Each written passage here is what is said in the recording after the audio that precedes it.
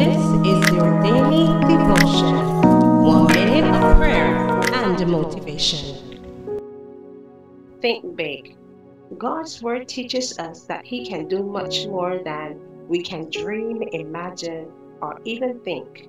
Ephesians 3:20. So why not think big?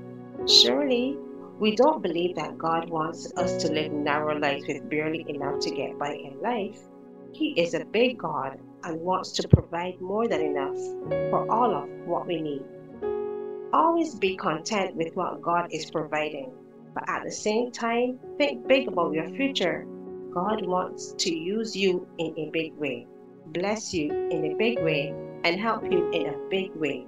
Don't let your own small thinking keep you trapped in a little life. Let us pray. Dear Father, I thank you for reminding me to think big. Let me think your thoughts and dream your dreams. Dear Lord, please help us to understand that you love us so much that you gave your son to die on the cross. And that was something really, really big. Help us to love you more as you love us, dear Father.